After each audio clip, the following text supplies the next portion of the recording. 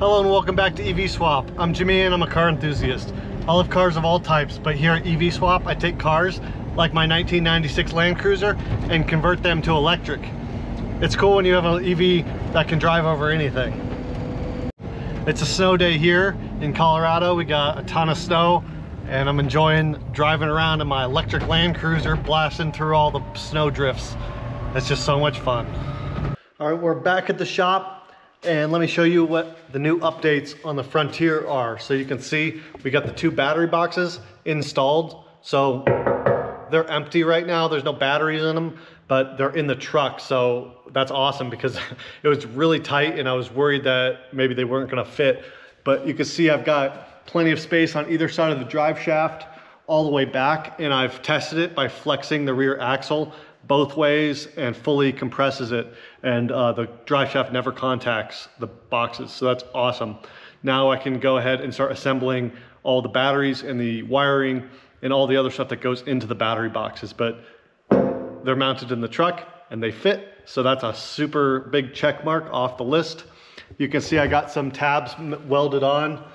I welded on these brackets here, which I think maybe I'll trim those up and maybe put some plate over the end so they don't fill up with junk. But basically, so some heavy duty welded on mounts on the front. And then on the rear, I welded this cross member brace onto the frame, both sides, and that is what the battery boxes hang off of. And I really beefed up the mounts back here just because they're only held on with weld, and the ones on the front are at least held on with gravity as well. So I think this is gonna be nice and strong and hold these boxes just fine. Everything clears back here on the shock as well. This is just a boot, which is a little bit of touching happening, but that's fine, no big problem. So we'll get that cross member cleaned up and painted, and we'll go ahead and finish up the welding. I still have some spots to weld on that. So that's the big updates as we got the battery boxes in. So now we can continue with the build, and once we get the batteries in here, it's drivable. We still have to put the interior back together in the cab.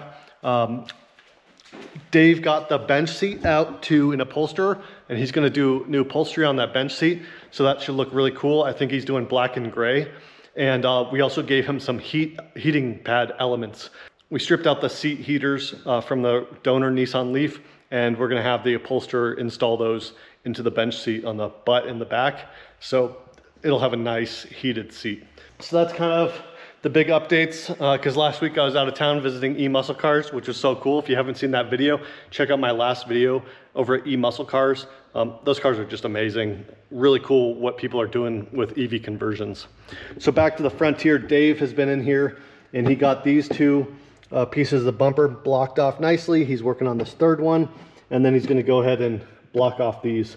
So that will just block off all of the holes in the front bumper because it's not needed. We don't need the cooling capacity of that airflow. And if we can block these vents off, that's gonna increase the aerodynamics. And every little bit helps with these homemade EV conversions. The boxes, I have them, they're tucked up about the same level as the frame, and they're mid-mounted as best as I could get them. I wanted them as far forward as possible just to try to keep some of the weight balance towards the front, just to hopefully have more safe handling habits and not have a truck that just constantly wants the rear end to come out. So that's kind of my thought there. My philosophy when it comes to doing EV conversions like this is that I want to maintain the spirit and the original intent of the vehicle as much as possible. So for instance, I probably would have been smarter to put the batteries just in the bed and tell Dave, sorry, we can't have it tilt. We got to put the batteries there. It would have been a lot less work. The truck would probably be running right now, but that would just go against my philosophy. I want the pickup truck to still be a pickup truck. So I want him to be able to drive up to the garden center and have them dump a big load of gravel in the bed, no problems. I want him to be able to throw his camping stuff in the back and hit the road with no problems. So maintaining the usable cargo capacity was one of my ultimate goals with this EV conversion. And also, I do not want to put batteries in the passenger compartment. I think that's kind of a dangerous move. When these batteries start going bad, they release hydrogen fluoride gas, which is deadly, and if you don't die from it, it can really screw up your lungs. So if the battery starts outgassing and you're inside the car, the whole cabin of the vehicle could fill up with that gas before you have enough time to pull over and safely get out of the car, like if you're on the highway or something. So I think that's just a dangerous thing to do. And so those are my two philosophies when it comes to batteries. Keep them out of the passenger compartment and maintain the usable cargo capacity of the vehicle. So I think I've done that here with these battery boxes. Now we just have to make it work. So thanks again for watching. We'll see you next time here on EVSwap. And be sure to tell your friends if you think they're gonna like this video. See you next time.